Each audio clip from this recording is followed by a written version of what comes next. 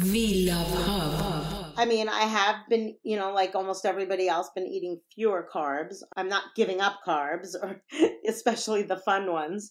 But I think you do have to acknowledge that it does take a little bit more work to keep your weight constant. I've been able to exercise more now than I did in my 30s and 40s because of my work schedule, and just learning what I needed to do and how good exercise makes me feel. I think that's been a godsend to really integrate it into my life. It can be as simple as taking a walk with the dog and with friends. I used to jog. I jog less so now, mostly because my dogs got older. So they were less inclined to jog. It's all about the dogs.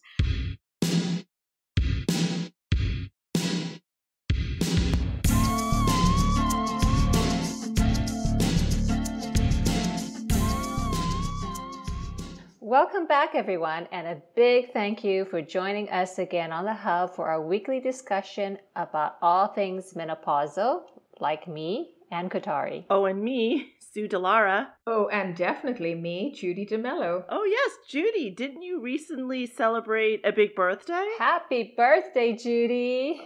Thank you. It was my big fat 6-0. I would not say fat, Judy. Not at all. But you can say, oh. Thank you. So, maybe this was a morbid thing for me to do, but I went onto a site that calculates your estimated life expectancy based on very little criteria, I might add. And? Apparently, I'll be sticking around until I'm 92. However, they did not factor in that working on this podcast is probably going to shave about 10 years off my life. For sure. Well, actually, it's really interesting in the context of menopause because almost all the doctors and experts who we interviewed here on the Hub point to the fact that women today can potentially spend almost half their lives in menopause. I know. I mean, let's say I do live to 92. And by the way, I'll be living with my 25-year-old tennis pro, and you can all come visit me. It's the only way to go. Oh, I'll be visiting you too. Okay, so if I do live to 92, that means I would have spent almost 40 years of that time in menopause. So it got me thinking, if we're living longer than ever, shouldn't we really be investing in our health and diet so that even though we're no longer reproductive, at least we can continue to be as productive as ever with a healthy body and mind? For sure.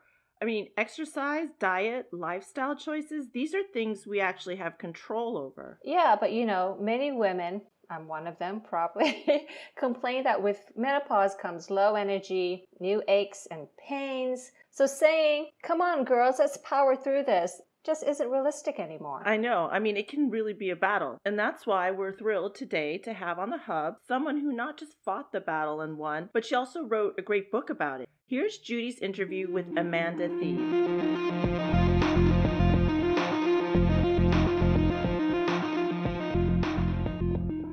I am really excited today to have the opportunity to speak with Amanda Thebe, a personal trainer with vast experience in the fitness industry.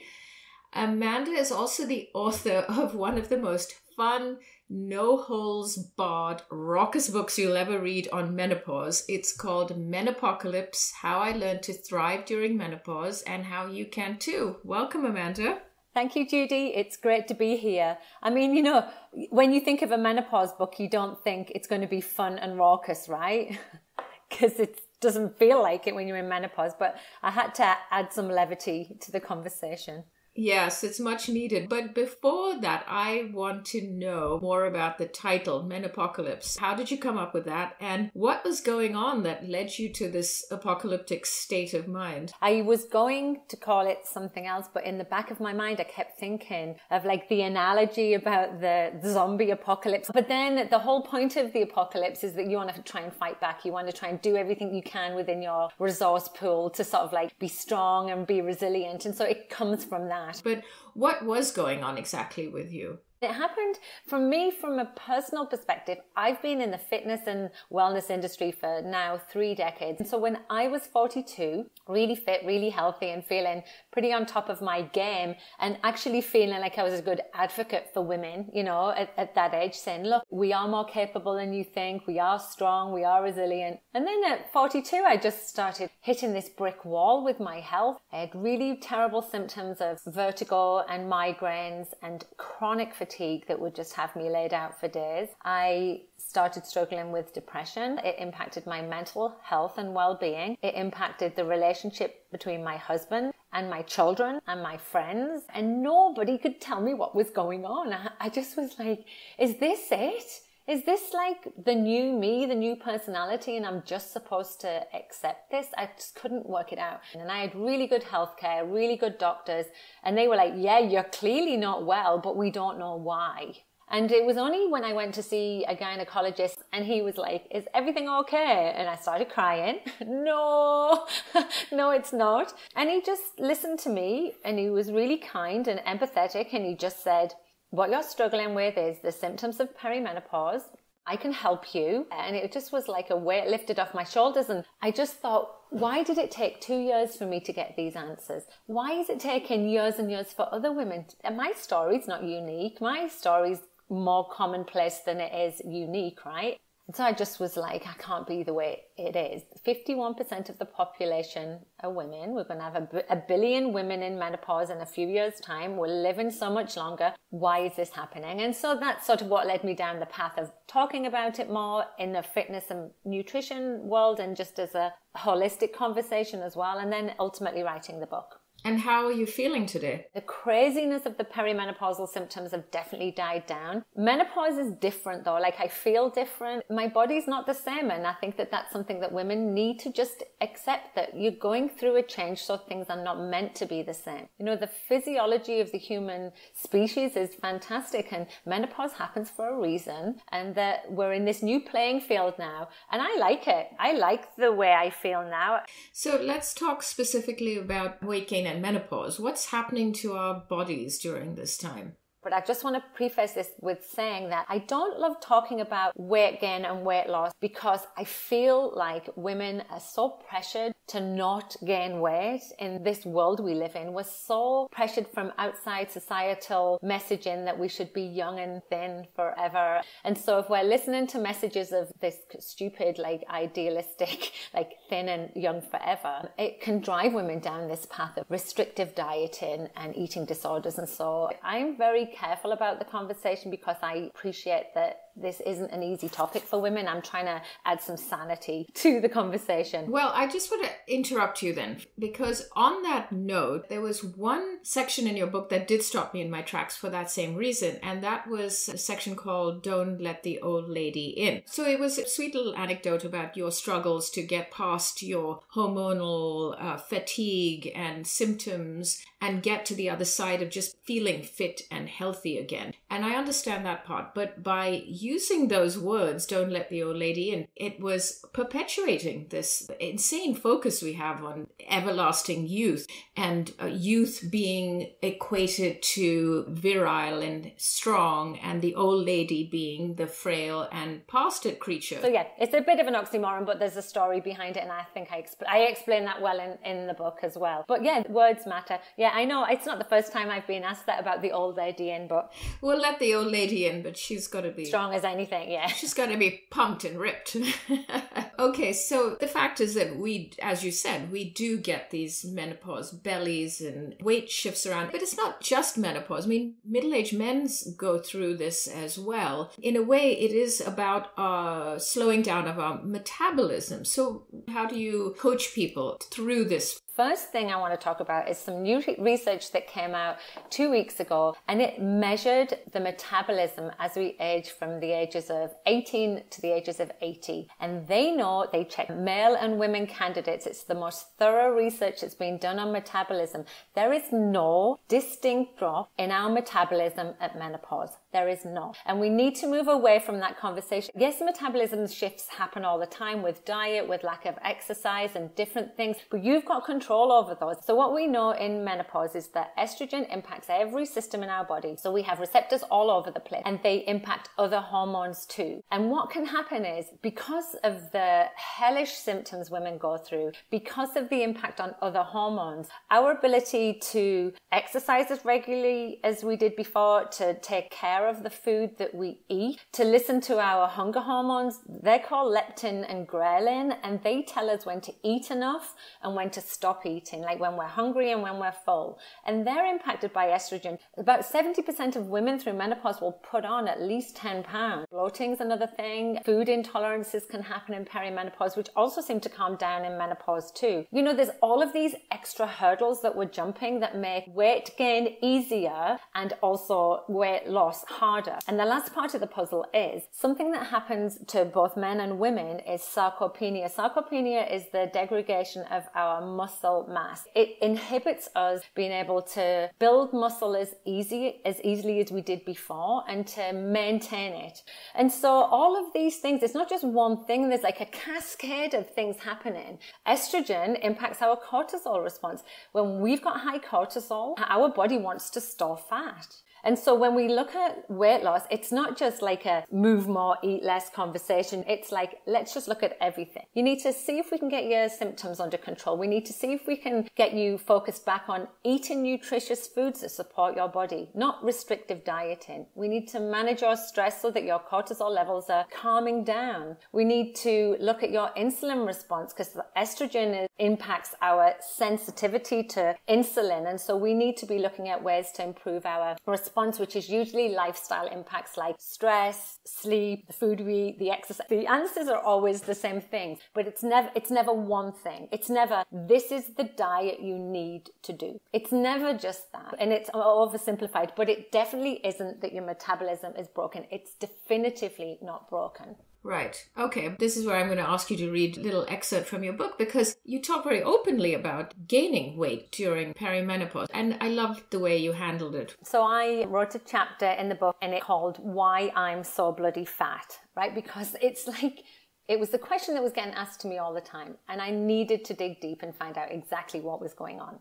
Okay. If I had $1 every time a menopausal woman asked me how to lose her menopause belly, I'd be a millionaire. The statistics aren't great. According to Amos Pines, who's the former president of the International Menopause Society, he says that 9 out of 10 American women will gain weight during menopause, and around the world that number is around 70%. Women who believe they haven't changed anything in their diet or their exercise routine suddenly pile on the pounds and it doesn't seem to make any sense, which can be frustrating and demoralizing. I have always been the classic pear-shaped lady, all bum and legs. By the way, as an aside, which I like, I've never put any weight on my tummy. In fact, I rocked a six-pack for most of my 30s and into my 40s. When I entered perimenopause and my symptoms seemed borderline aggressive, my weight stayed the same, but my body started to change shape. I started to notice that my tum-tum was a wee bit softer and rounder than before, and my boobs exploded in size, and I'd been hit with a dreaded back fat. My body was now draped in the menopause flesh claw. A few years into perimenopause, I jumped on the scales and found that my weight had increased by 10 pounds. That isn't so bad, but my body had started to look unrecognizable to me, i.e. the only person that matters. Like many women, I felt confused and truthfully somewhat embarrassed by my new shape, especially when my clothes didn't fit properly anymore. Great. So what did you do? Right. So I'm trained in nutrition. I've studied nutrition science, but I just couldn't work it out. And it was like everything I was looking at and trying and reading, it didn't make sense. And so honestly, I was like, I need to lose weight. I need to know how to do this. And so I pulled back everything I learned, went back to basics and the most sensible way I could do this. First of all, I realized that it's more challenging to lose weight through perimenopause. It's not going to be like when I was 20 and I was going to Ibiza and I had 6 weeks, so I could go, okay, I'm going to have 2 salads a day and I'm just going to like go and do 3 aerobics classes a day or something like that. Stupid, like move more, eat less mentality is a highly stressful environment for a perimenopause woman. What that can do, it can end up having your cortisol levels raging, which can lead to excess weight gain because it wants to store that belly fat. For the time when we get chased down the street by that saber-toothed tiger, right, your body goes into that preservation mode, but you're also then dealing with this low energy output. So your body's depleted. And what we do then is we just keep doing more because we know in our minds we incorrectly know in our minds that we need to eat less and just keep moving more. And women push, and push. What the body needs in that time is for it to rejuvenate, regenerate, and be nourished, right? So I just pulled it back. I was like, okay, I know my body needs more protein than ever.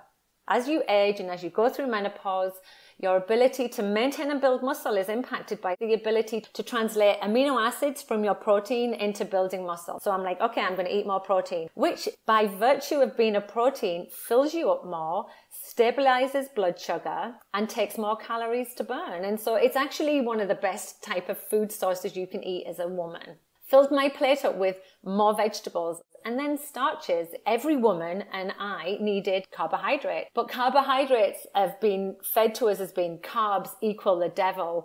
But what we do need to reduce and do need to pay mindful attention to are hyper palatable, overly processed foods that have high sugar, high salt, and high fat content. So I just pared it back to basic nutrition. And by virtue of just me doing that, my calorie intake had reduced without needing to calorie count. I then cued back into things like, are you hungry? Are you eating because you're bored? We all do it. We walk past the kitchen and we start nibbling. I cut out the nibbles. I ate 4 meals a day, 3 meals and 1 snack. I was including lots of walks, lots of non-exercise movement. So I go into this in a lot of detail in the book. So these are the things that I did. And I did lose the 10 pounds, but it didn't happen in 3 or 4 weeks. It took months and months and months. And that's what it should do. It shouldn't be quick, right? It was almost like I had to do everything. Not one thing, Judy, but all of them. All of those things had to happen together.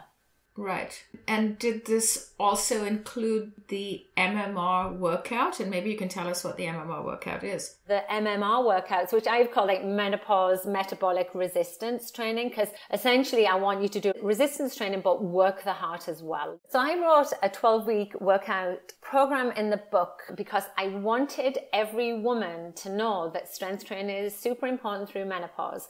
And so I thought by doing it in a book with the at-home workouts worked out well through COVID. A lot of women do them with a set of dumbbells or not. If you've never done strength training before, you can start with body weight training or resistance bands. And again, this is backed by data that we know helps improve bone strength. We know 1 in 2 women post-menopause are at risk of breaking a bone. And especially if a woman isn't on menopause hormone therapy, she needs to do everything within her power to improve and build bone. And strength training, weight-bearing exercise has been shown to do that and to even reverse osteoporosis. You're never too old to start.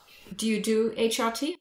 I am not, and it's not because I don't want to be. I've tried it and it wasn't for me, and it doesn't work for every woman, and it's not the only answer. Menopause hormone therapy is a godsend for the majority of women. I had bad reactions to it. My symptoms got worse. I went into actually a state of paranoia and despair, and that can happen to some women. And I accepted that, and so just did the things I could do outside of that. But I am a huge proponent of it, though, because I think that not enough women are even offered it as a choice, and that's wrong. Just to add, in the book, there is a whole midsection of all the exercise routines and pictures of you doing the exercise, which I thought was very helpful and sort of suggested schedules for people depending on your fitness level. So I think that was very helpful to see that. And do you have workout videos online as well? I do. I don't have many, but I have a YouTube channel and my Instagram. I always post workouts. I'm not going to suggest to a woman that she should be doing strength training or doing these workouts that are going to be challenging when she can barely make herself a cup of tea. Like, I know how it feels. And so for me, I would say to a woman, the importance of the non-exercise movement, I write about this like quite a lot in the book, is understated in general. Get out and go for a walk. Even if you feel like crap, anyone can do a 5-10 minute walk. and you will always feel better at the end of it. In those days where you really feel quite energetic, I wholeheartedly pushed the seize the day message. Do the workouts, because even if you're only doing them once a week or a couple of minutes a day, like 10 minutes a day, just like a snowball effect. And eventually you're going to start feeling a lot better anyway. And so it's the showing up, it's doing something and believing that you can do something is my overarching message, and it can look different every day. All right, so from your place of non-scientific approach to menopause, but really a wonderful just lifestyle choices approach, what's the one piece of advice you would give to a younger woman who's just about to enter menopause and go through this whole roller coaster? And I think it's the most boring answer in the world, but it's to be educated. It's to gain knowledge, because knowledge gives you power to advocate for yourself. And the problem is women go into this blindsided. They get hit by this sledgehammer of symptoms and they go to the doctor and say, but I think I'm depressed. So the doctor treats them for depression, and et cetera, et cetera. We can go over that conversation 1,000 times, and we've all heard it. But the minute that you go to seek help and you are educated, the playing ground is completely different. I think that if every woman could know what is going to happen before it happens, like we do with pregnancy, like we do with puberty, it would be a game changer. Thank you so much for taking the time to speak with us today. You're an incredible help to any woman, whether you're just about to go through menopause or perimenopause, or to me, who's postmenopausal now. I still found it very helpful and just very sort of fun and educational, and I would highly recommend everybody just pick up this book and enjoy it. So thank you again, Amanda. Thank you so much for having me on, and good luck with the podcast. She's so terrific, and I really encourage everyone to buy the book because it's full of really common sense knowledge and very doable suggestions. Also, check out Amanda Thebe on social media because she regularly posts exercise routines and nutrition tips. Especially now, we're in the new year, just after a big season of extreme eating and drinking, which is always followed by extreme dieting now in the new year. To me, it sounds like a perfect storm for messing with your already messed up hormones. And on that note, I want to share a quick story. I have been doing intermittent fasting for about I do intermittent fasting as well. Really? I do. I fast in between meals. Okay, Judy. Sorry, Anne. As I was saying... Yes, you do intermittent fasting, yeah. Yes, for the last 2.5 years, I would eat for like 16 hours and some days up to 20 hours, 5 days a week. Why? I was trying to lose that extra 8 to 10 pounds that I had put on during perimenopause, and I just couldn't lose the weight. I would work out 3 times a week, and I had extreme night sweats, which I've been dealing with for 10 years. And the past 2.5 years, it's gotten really bad where I would have rashes going down my chest. So then I read certain articles online. Even Amanda had mentioned that extreme dieting and not eating is not the way. So I started eating again, having my 3 meals a day. And after 3 weeks, my night sweats are practically gone. I would say 90% gone. I haven't have extreme sweating that I'm so used to. Now I do have a slight perspiration type of sweating, but it's nothing compared to what I was dealing with. And it's been 6 weeks now that I stopped fasting. And after 3 weeks, such a huge improvement for me. Yeah, so maybe there is a correlation between going on crazy diets and starving yourself. And sort of that just whacks out your hormones. Well, definitely food for thought, and definitely worth another reminder to see a specialist, get good advice, and don't do anything extreme.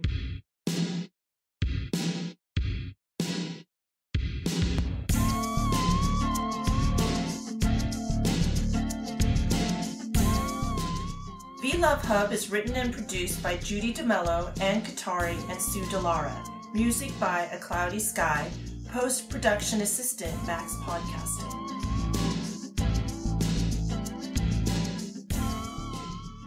Please subscribe to our show wherever you download your pods.